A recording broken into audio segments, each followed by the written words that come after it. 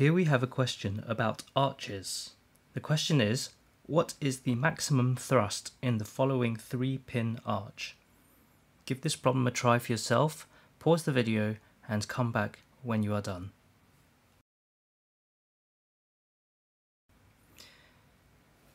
So we have a symmetrical structure but asymmetrically loaded. So we need to resolve the vertical reactions and the horizontal reactions. The horizontal reactions must be equal to each other and the vertical reactions will not be equal to each other. But let's go through the equilibrium equations then. We have, if I draw in the reactions in red,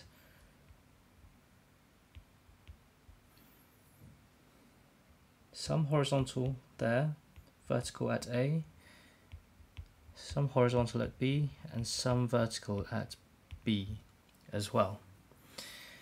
We will know that VA plus VB, that's the upwards forces, will equal all the downwards forces. So we have a concentrated 100 kilonewtons plus 8 kilonewtons per meter. Let's put the units in. Kilonewtons per meter times that length, which is 24 meters. That will equal 108 times 24. Oops, sadly my mental arithmetic is not that good. 24 times 8 is 192, so this will equal 292 kilonewtons in total. Good, and I've just said for horizontal equilibrium, the HA must equal HB. So how do we try and resolve either of the vertical ones then, or the horizontal? So let's try and do the vertical ones first. And let's take moments about point A, which is that left-hand support.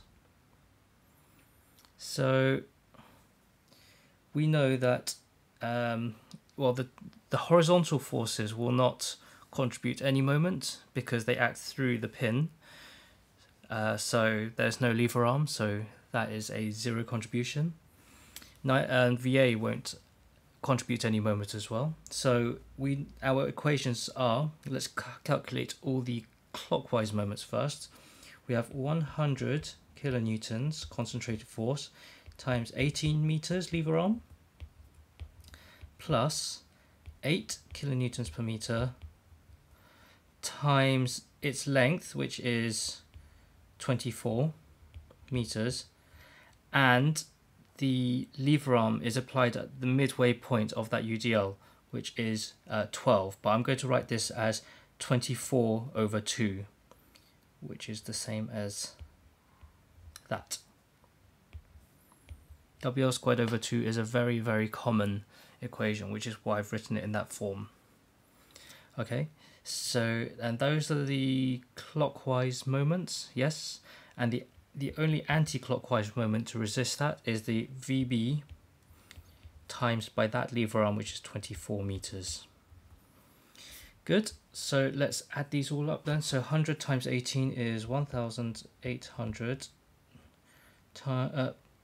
and 24 squared divided by 2 and times that by 8, so that's plus 2304 is equal to 24 VB. So then let's do that then. VB is equal to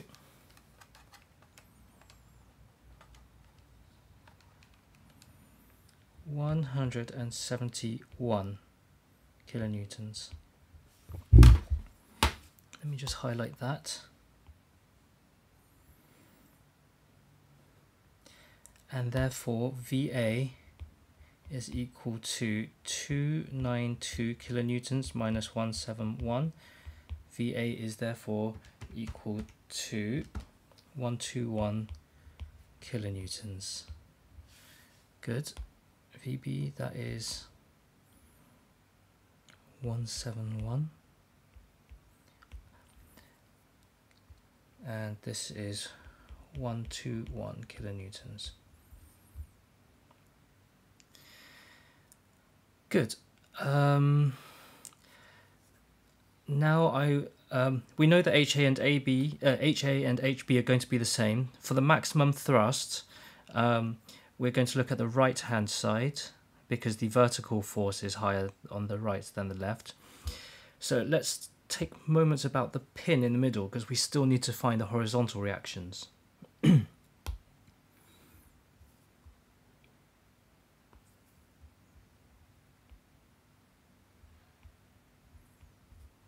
So we have HB, which is still unknown. We have VB, which we know is 171 kilonewtons. That's now 12 meters. This force is 100 kilonewtons acting at 6 meters.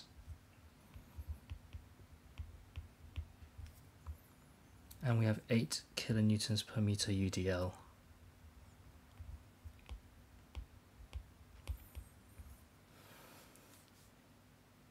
Okay, and now let's resolve the moments about that point X there. We know that because it's a pin, that moment there is going to be 0. Okay, so let's resolve moments about X. Let's do this up here. So let's sum up all the clockwise moments then. So we have 8 kilonewtons per meter times by 12 meters, and that was squared over 2 because that now incorporates the lever arm, plus 100 times 6 meters plus we need the height of the arch, that's 8 meters.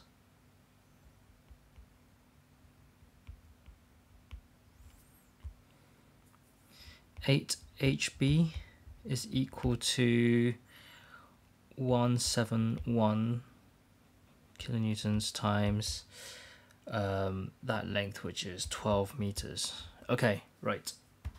We can therefore solve for 8HB. So 144 divided by 2 times 8 plus 600. So we have 1176 plus 8HB is equal to 2052. Okay, so HB is equal to 876 divided by 8, which is equal to 109.5 kilonewtons.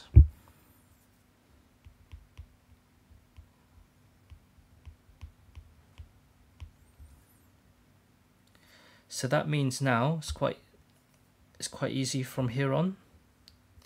If we draw a triangle of forces, so our vertical component is 171 kilonewtons. Our horizontal is 109.5 kilonewtons. So it's Pythagoras from here on out. So let's just call that F. So F squared is equal to 171 squared plus 109.5 squared. So F is equal to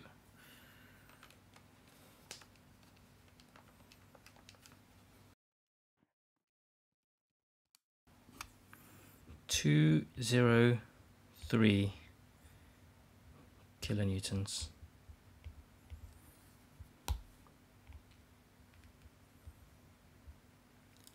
And that is our final answer.